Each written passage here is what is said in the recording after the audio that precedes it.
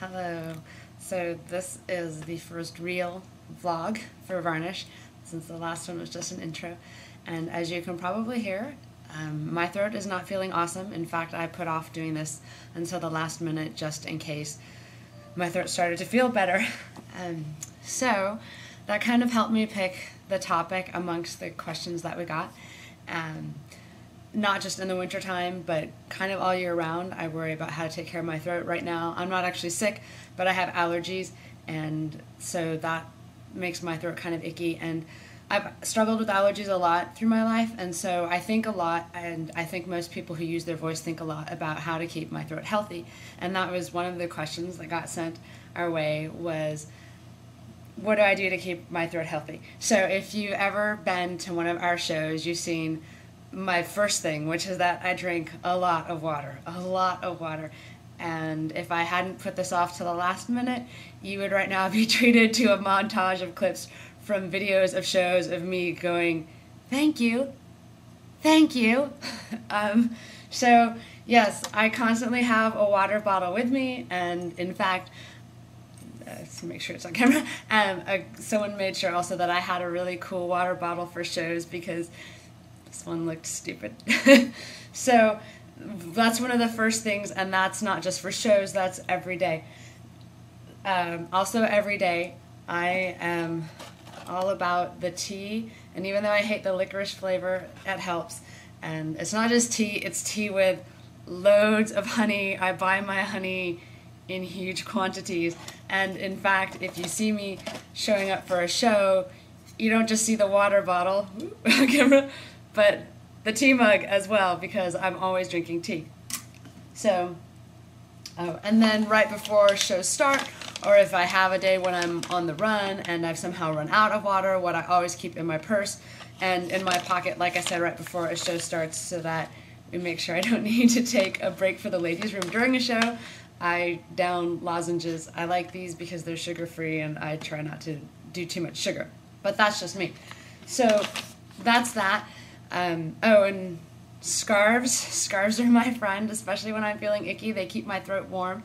I actually had a day a couple years ago where I woke up the morning of a show and the allergies had kicked in and I had no voice, and so I quickly texted everyone I knew, and I got all who knew about voice things, and in addition to tea with honey, hot water with honey, warm milk with honey, I drank a lot of warm beverages with honey and a lot of water.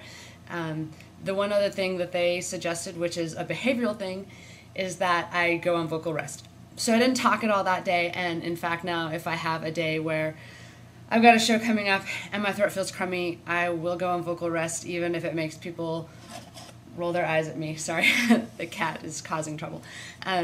Other behavioral things are that if I have a show coming up in the next day or two, no matter how excited I am about whatever other show I might be at, or a roller derby or what have you, I try not to do any shouting or screaming or singing loudly along. So none of that is genius, but you asked, and that's what I do. So the one other thing I do, which is both to, oh, and sleep. You must sleep, because your throat is part of your body, and sleep heals your body, and I'm a huge fan of getting enough sleep. Okay, so the one other thing I do, which initially started as being just all about the allergies, but, and having done it over the years, what I found is that it doesn't just help the allergies, but in general keeps all my breathing ways hydrated, and keeps, if I have allergies, the postnasal drip, calm down, and all of that.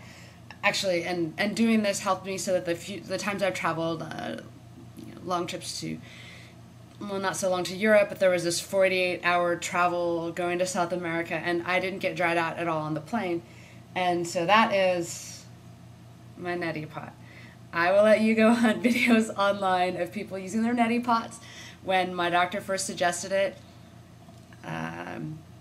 well, I only used it because she said, well, it's that or sinus surgery. And so I bought one and I put it on the counter and I avoided it all day.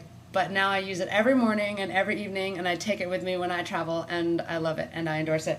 And then because my allergies keep getting worse, just for full disclosure, I do use Flonase. And so Flonase, if you'd like to sponsor me, oh my stars, when a girl doesn't have insurance, it's really expensive even to get generic Flonase. So Flonase.